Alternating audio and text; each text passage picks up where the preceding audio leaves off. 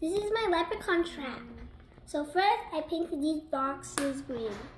I painted this cup yellow, and I put some decorations. And this is these boxes, and this thing is from recyclable items. This is made of toilet paper. I cut it, okay, and I cut a little hole there, so then he'll fall down. The leprechaun will fall down. Okay, so this is made of pipe cleaners. So the leprechaun will walk up this little ladder, come up here, and then he'll have to swing on these monkey bars because there's a little hole there. So this is made of popsicle sticks. This is pipe cleaners, of course.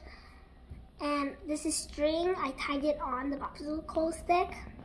And this is a rectangle, and it is paper. I colored it with marker, red, orange, yellow, and green, and blue, and violet. And then you can see there's a little hole there. So that's where he will fall. And then this is my bait. And then let me just put this here. And inside this little apartment is this is a popsicle stick. This is a little shelf. And I put some glitter there, so then he'll be like, oh, just a little gold. And this is a little chair that's made of stickers. These are gold coins, because leprechauns love gold. And this is a Hershey's Kiss. This is a little necklace.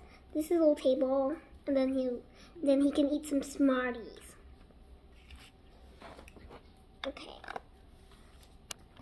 So that's my Leprechaun Trap.